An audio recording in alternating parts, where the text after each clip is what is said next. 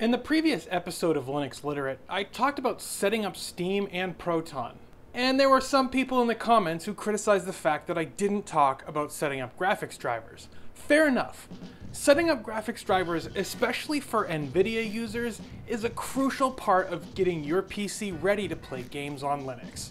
So hi, I'm Gardiner, and welcome to another episode of Linux Literate, how to install graphics drivers. This guide is going to be from the perspective of Ubuntu, since it's the most widely used and forked distribution. There are two ways of doing it. First, the simple way is to open up your Software and Updates utility, and then click the Additional Drivers tab. From here, find your graphics card in the list and select the driver version you wish to install.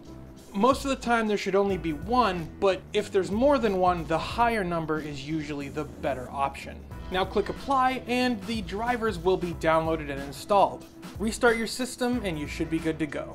However, there are a few things you may wish to consider before installing your drivers. First, if you've got a modern AMD card or Intel graphics, you probably won't need to fuss over this at all, since your drivers are free, open source, and included in the operating system from Atom. The other thing to think about is which driver version you should get. For example, if you look at Life is Strange before the Storm system requirements, you'll realize you need a newer version of the Nvidia drivers than what's provided by default in the operating system. So you can install a PPA, which is an additional repository to your system, with a newer build of the drivers. In most instances, newer graphics drivers will provide greater performance, better compatibility with software, and bug fixes.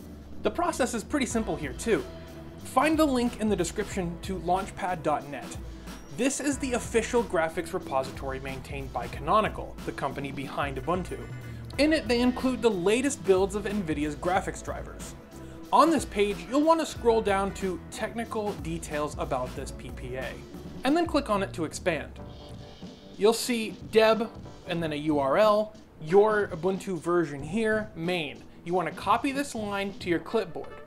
Then, open Additional Drivers again. Click the Other Software tab, and then hit the Add button.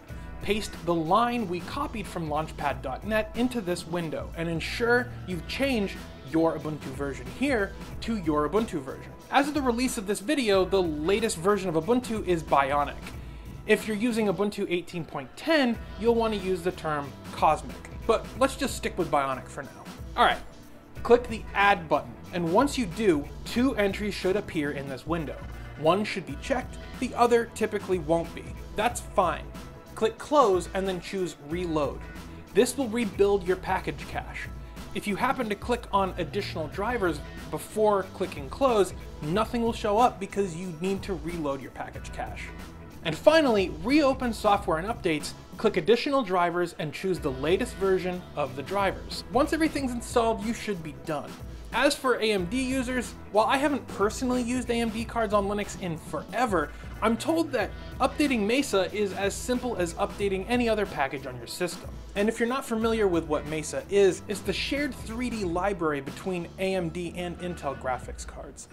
Well, you should now be prepared to play your games on Ubuntu. What do you think? Doesn't it seem manageable? Leave me a comment and let me know what you think, or hit me up on Twitter @TheLinuxGamer.